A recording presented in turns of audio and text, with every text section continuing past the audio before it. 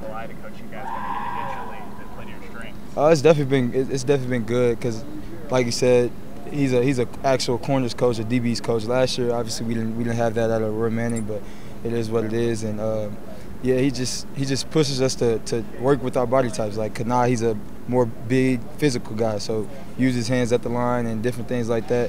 And JD's a small, speedy guy, so obviously uses speed when he's covering guys. And just those different things, it definitely helps us. You've had a chance to see these wide receivers all camp.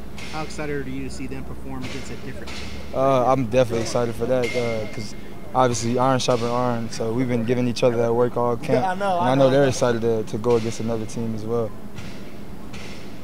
How do you feel about the depth right now? And apologies if you've been asked about that already. I know I'm just jumping in here, but you guys seem to have at least 6 or 7 guys right now at the cornerback position that are going to be vying for playing time. So that in contrast to years past, how do you feel about the depth of your position? I think it's definitely going to help because guys aren't going to get as many reps. You're not going to be as fatigued during the game. So us having that depth definitely helps the room. I'm sure you've already been asked. I'm sorry.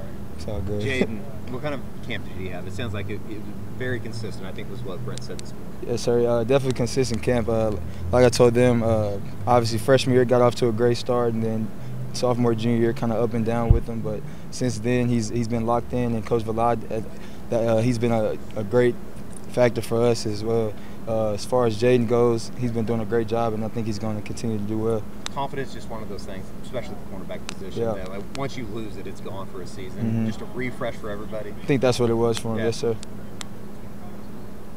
Tough is that? I mean, we've seen a lot of defensive backs come through this program, have great freshman years, and it kind of slips off a little bit. How tough is just this league in general? And I mean, even though there maybe not as many NFL quarterbacks walking around, but it still seems like it might be tough for a DB week in, week out. Yeah, definitely. Just because it's a pass-heavy conference, it's not many teams that are going to run the ball, and most of the receivers on every team are pretty fast. So you're going to be covering faster guys sometimes, and sometimes they may be slower. But different guys do different things as far as that. But obviously, as a cornerback, you just got to have a one-play mindset. You can't just think about the next play.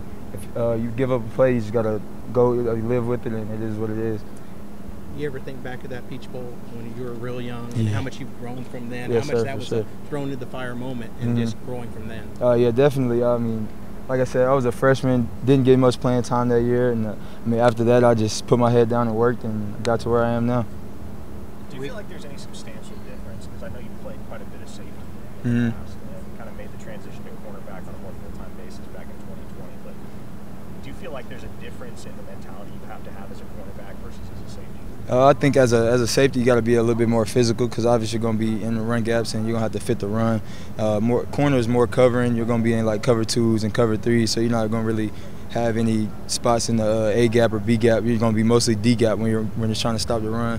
So obviously as safety, you just got to be more physical. You mentioned Coach Malai. What's been your biggest impression?